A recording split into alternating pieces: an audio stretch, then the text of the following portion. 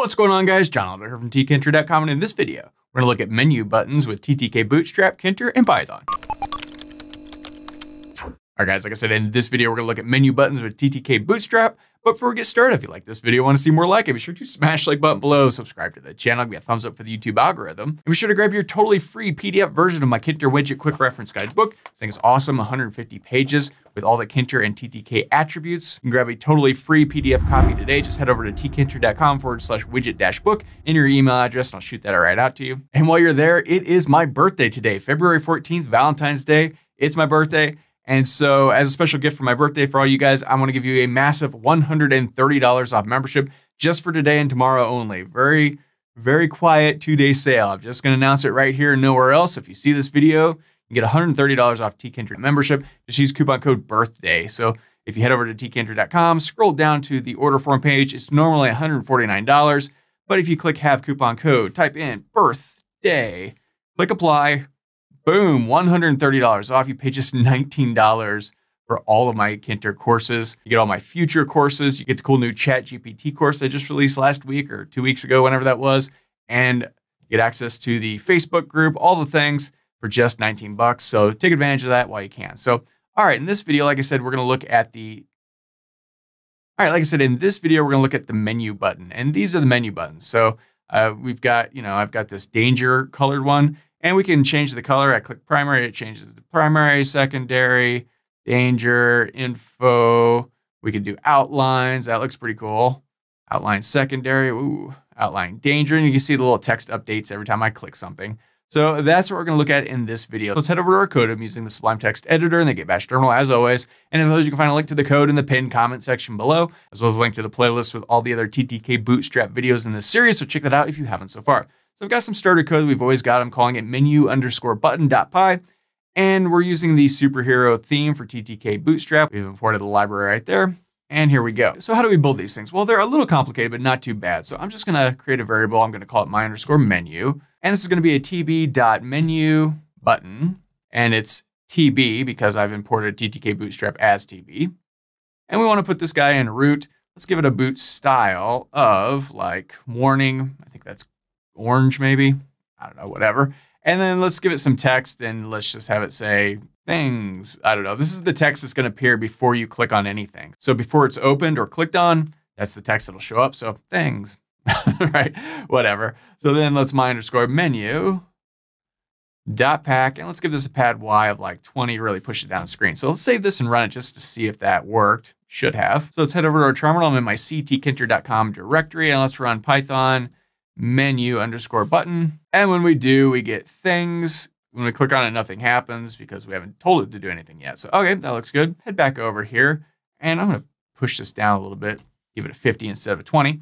Okay, so we've got this guy, but now there's nothing inside of it. Now to put things inside of our menu button, we need to create basically a little menu inside of our menu button. So let's create basic menu.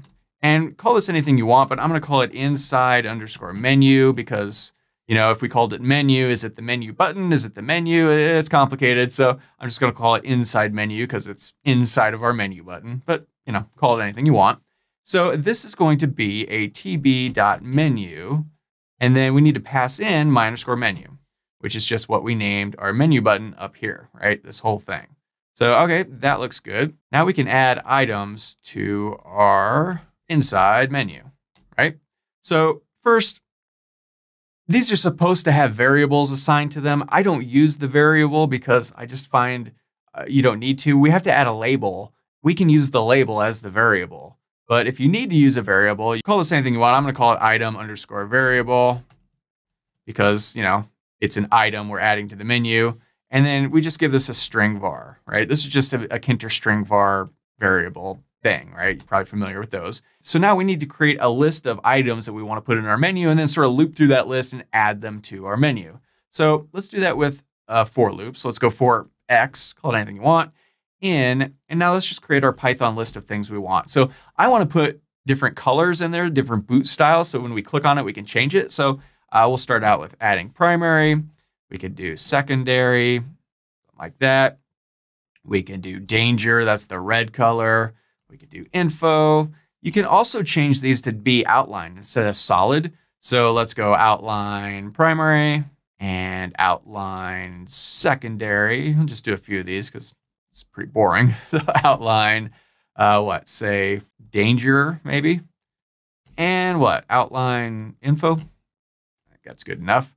So we need a colon at the end of this because we're looping, right? This is a for loop. There we go. Now, what are we doing as we loop? Well, we're adding things to our inside underscore menu. And what are we doing? We're adding actually a radio button. Right? You can add a check button, but that gets a little goofy. We want a radio button because we only want to select one thing at a time. So, all right, add a radio button. And then we're giving them a label of X, which is what each of these are, right? And now if you want to give the variable, you can add the variable of our item underscore var. I never really use that, but if you wanted to, you could, and that would be how you do it. So, okay, that looks good. So the last step, we need to sort of associate the menu with the menu button. So let's associate the inside menu with the menu button. So to do that, we just call my underscore menu, which is the name of our, menu button. And then inside of here, we're going to assign the menu to it.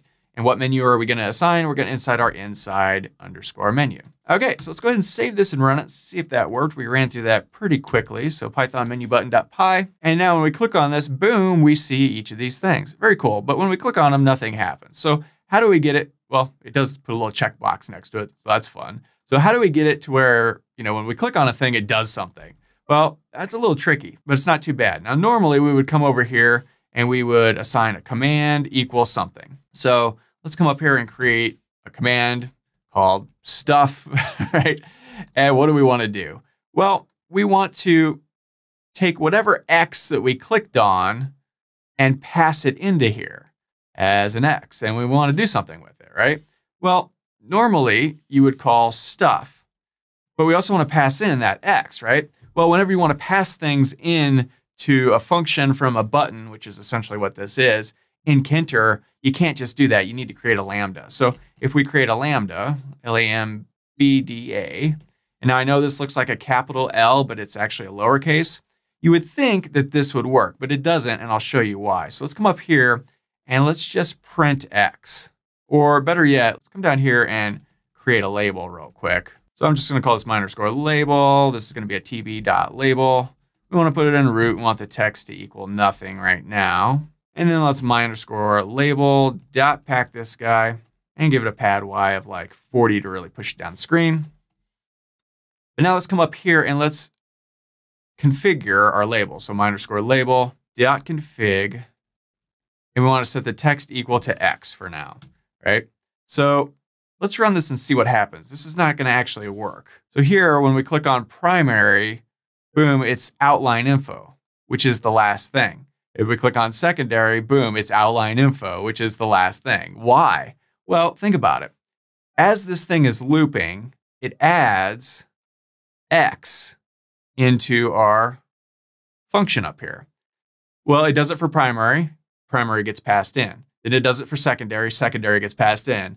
Danger, info, outline, outline, outline, until it comes to the very last thing, outline info. It passes it into the function, and then boom, X becomes outline info. Now, we don't want that. It's overriding all the older ones that went in. So how do we change that? Well, super easy. We just come up here and let's, inside of here, say X equals X. That's all we have to do. That should fix this. So here, I'm going to make a little F string, and I'm going to say you selected X. Okay, so let's save this and run it and see if that works. It should. So now when we click this thing, when I click primary, boom, it says you selected primary. When I click info, it says, boom, you selected info. When I select outline danger, boom, you selected outline danger. Now this doesn't update yet. We have to change that, but at least we're passing the right thing. And this is why I don't use a variable with this. Why do we need a Tkinter variable? We've got the label. We can do things based on that label if we want. We could do any logic we want. So that's just my rant. Finally, we want to change our my underscore menu.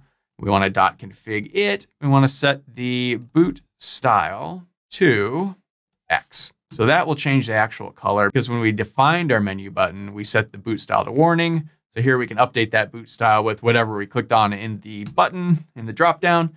And so that should be fun. So let's run this guy one more time, see if all this worked. So now we click primary, boom, it changes to blue primary, secondary, danger, info. We got the outlines. I like the outlines the best. I think those look pretty good. So outline primary, outline secondary, outline danger, like that one, and outline info. So that's it. That's menu button. Now you can play around with the size of the text and the colors of the background and the foreground and all that using a regular style widget. And I've got videos on style widgets earlier in the playlist. I think the button video we did, we also talked about style. So you can watch that if you want to change the backgrounds of these things. But yeah, pretty cool and pretty easy. So that's menu button with TTK Bootstrap, and that's all there is to it. So that's all for this video. If you liked it, be sure to smash the like button below, subscribe to the channel, give me a thumbs up for the YouTube algorithm, and be sure to grab your totally free PDF version of my Tkinter widget quick reference guidebook. This thing is awesome, over 150 pages with all the Tkinter and TTK widget attributes. Grab a free copy today. Head over to tkinter.com/widget-book. Enter your email address and I'll shoot that right out to you. And while you're there, think about membership in tkinter.com. For the next 2 days only, you can use coupon code BIRTHDAY. You get $130 off membership. Whew, don't tell anybody because that's a lot of money off. You can get a complete membership there for just 19 bucks. You get all my courses, all my future courses at no extra charge. It's a one-time fee. It's not monthly, it's not yearly, not annually, not anything, just one time. Coupon code BIRTHDAY. Check that out for the next 2 days only. So my name is John Elder from tkinter.com, and I'll see you in the next video.